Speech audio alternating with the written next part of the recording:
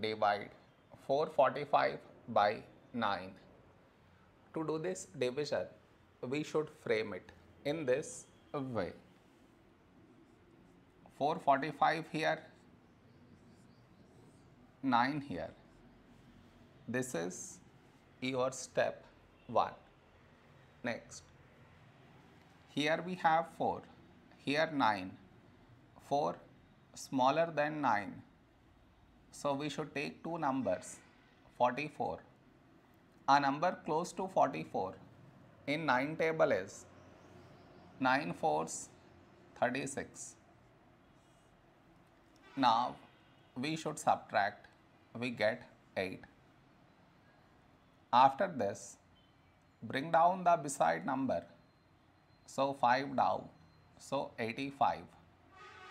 A number close to 85 in 9 table is 9 nines 81. Now we subtract, we get 4. After this, no more numbers to bring it down. So what we do is, we put dot, take 0. So 40. A number close to 40 in 9 table is 9 fours 36. Now we subtract, we get 4. Now you observe, here we had 4 and we got 4 again.